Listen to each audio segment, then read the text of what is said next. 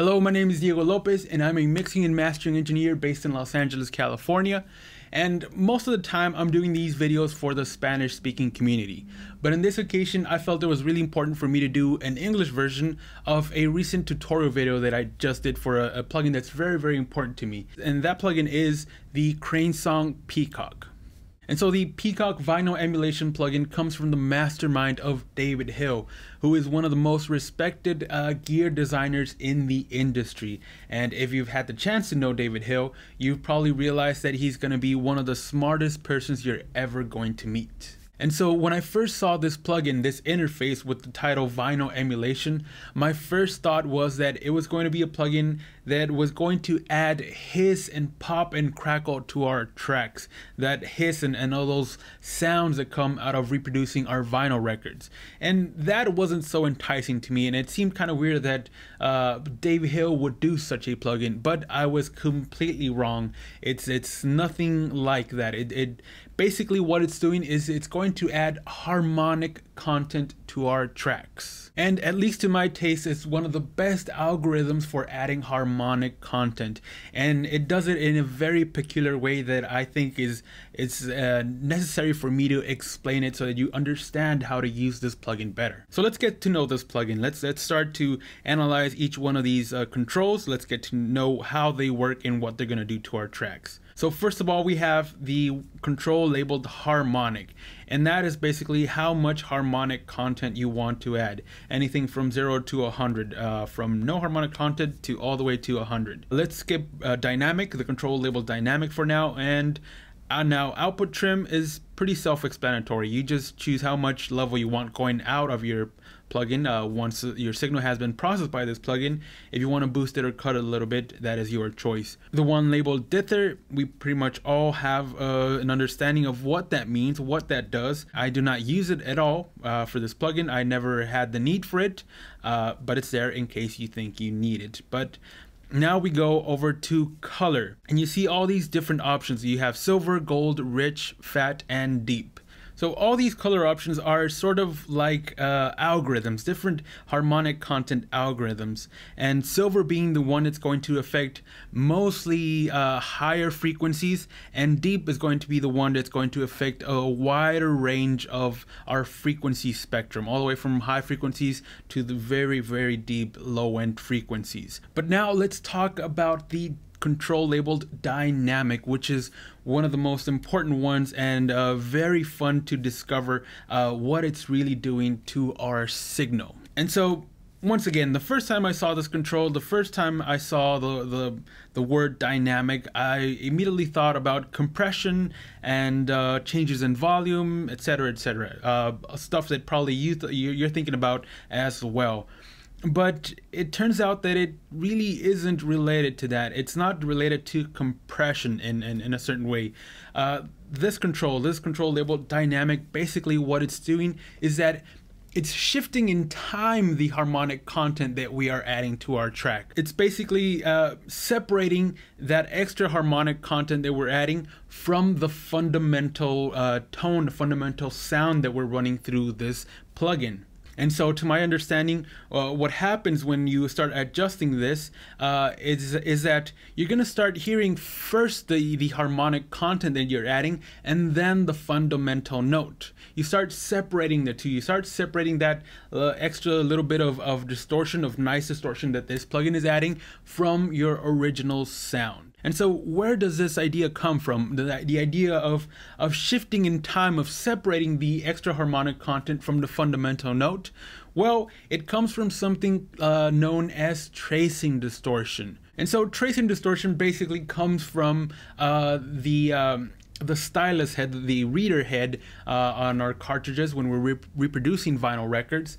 If the shape of that head is different from the one used to cut the record, then you're gonna have tracing distortion. And also, if it's misaligned, you're gonna have a little bit of that tracing distortion, or better yet, what's known as tracking distortion. So Again, in essence, it has to do with the shape of the head that you're using to read your vinyl records. So let's go ahead and listen to a few samples so you can start to distinguish and get to know how this plugin is going to affect your tracks. And we're going to be using a few tracks from a band that I've worked with a lot here in LA, the band Holly. I'm very grateful that they let me use their songs, their tracks to do these tutorial videos, so check them out.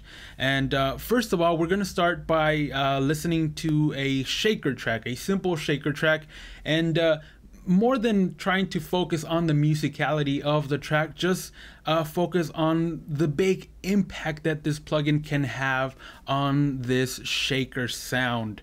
It's going to be completely transformed. Take a listen.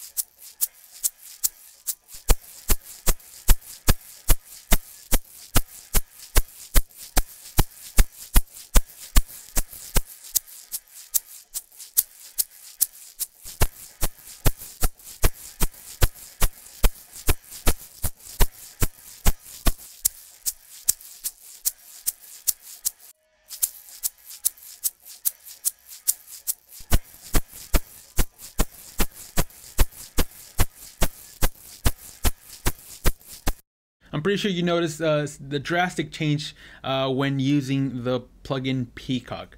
But this was an extreme case. This was just to show you how extreme you can go with this plugin, what it does, and to kind of focus your ear and your attention to all that richness, all that harmonic content that you can achieve by using this plugin. Now let's play around with a few of the controls so you can start to notice what each one of these controls is going to be doing to your tracks.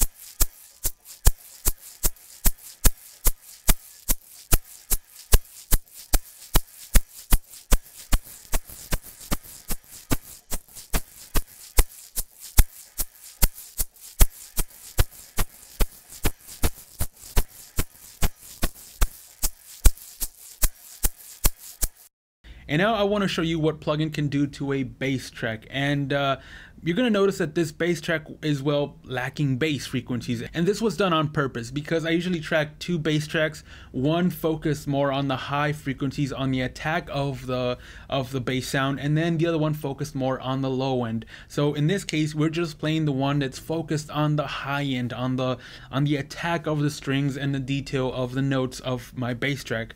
But it's sort of a typical scenario in which I would use Peacock. In this case, for example, if I have a track that is lacking lower end, is lacking low frequencies, and I don't have any other way to recreate those frequencies. Of course, I would probably reamp the track, but let's assume that we don't have that option and we just need a quicker way to solve this problem, and take a listen to what Peacock can do to this track.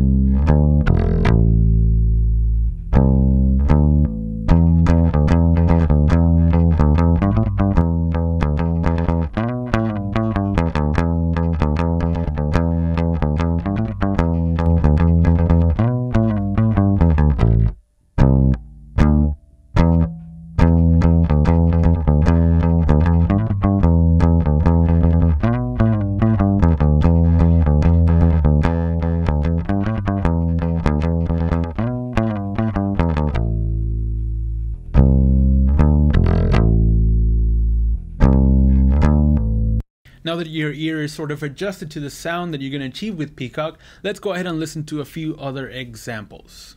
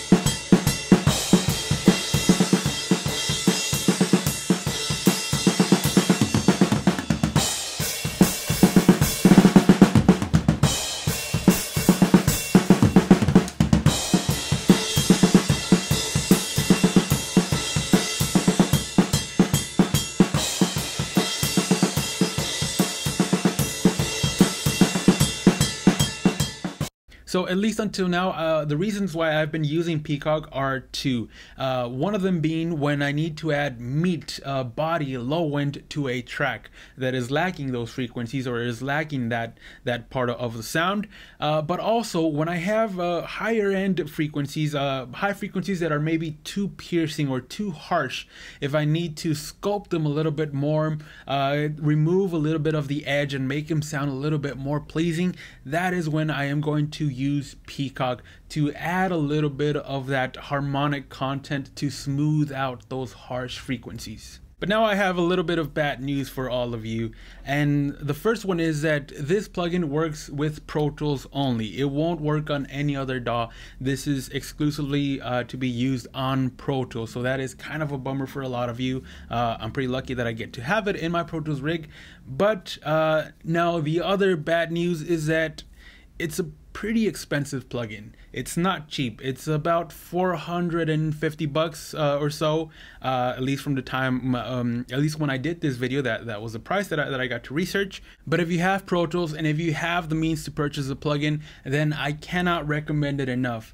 I am very sure that it's going to pay for itself very quickly. It's gonna save you a ton of time trying to solve problems, trying to fix tracks that might need a little bit of help, like I said, in the low end and the mid frequencies, to give them a little bit more body, to smooth out the edges. Cranesong Peacock is perfect for that, and it's gonna help your tracks enormously. So there you have it. That was my tutorial of the Cranesong Peacock. I am Diego Lopez. Thank you for your attention, and I'll see you soon.